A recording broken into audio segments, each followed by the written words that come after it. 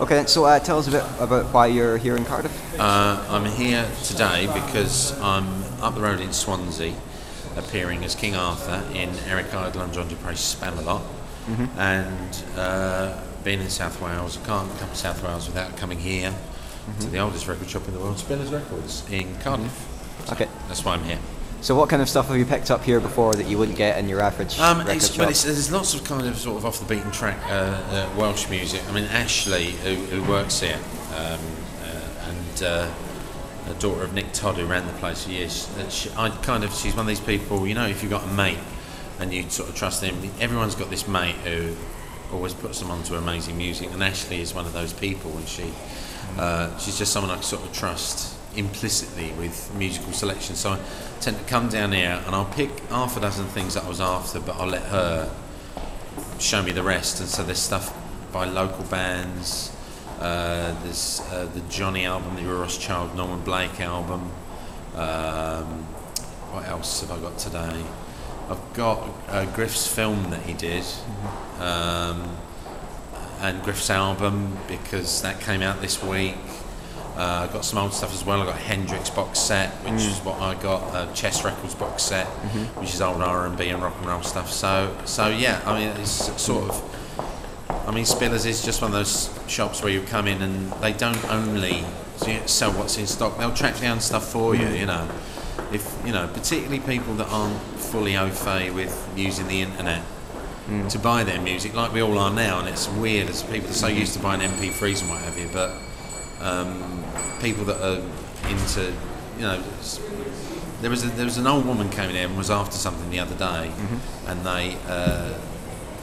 she obviously had no idea how to use a computer, but they tracked it down for her, a Jim Reeves album, I think it was. So I think it's brilliant that they sort of do that kind of thing as well. So do you still prefer buying things like physically with a CD? Yeah. I'm kind of not into MP3s. If it's something that I want to hear, then I'll get an MP3 of it. But if I just want to hear it, but it's a great difference between when I hear something and when I own it as well. So yeah. Okay. And you're into your Welsh music then? Well, I've always liked the Super Furries and the Manics and Helen Love. I'm a big fan of, and I used to I know Keris, I sort of know the Catatonia mob, and so there's just a bit of a vibe down here, which is any city or area that has a scene going. I'm always fascinated by how that scene has developed. So yeah, the South Wales band scene is something I've been into for a little while. Yeah. Okay, so what have you picked up today then?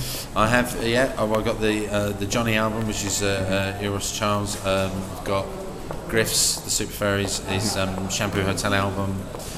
Oh God, what else? It's all in the bag. I just picked them up. The Hendrix box set, the Chess Records box set. 7-inch by one of the lads from Liam from Arab Strap did a 7-inch with a Japanese dude. I've got that. What else did I buy? I've got two Griff Reese 12 inches.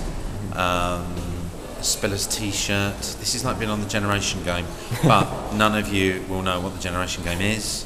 Okay. Let me see if I can remember. What else was there? I mean, there's like a Clash DVD. It's because I'm 48 and that's compulsory. Griff's film, 2 copies, one for my mate, one for me. Lux and Ivy from the Cramps have done a compilation album of their favourite singles, and that's really good. The Cramps record collection. So lots, a couple £100 worth.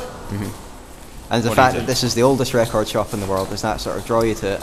I mean, that was when I first came here. Phil Wilding is a mate of mine. He's a writer, Welsh writer, and works in the media. He first brought me down here, and he just told me a bit about the history when he brought me in. And it's ever since he brought me in, it's sort of I've been quite sort of drawn to the place. So every time I come to South Wales, there's a stop here, basically because they make really good tea as well. Okay.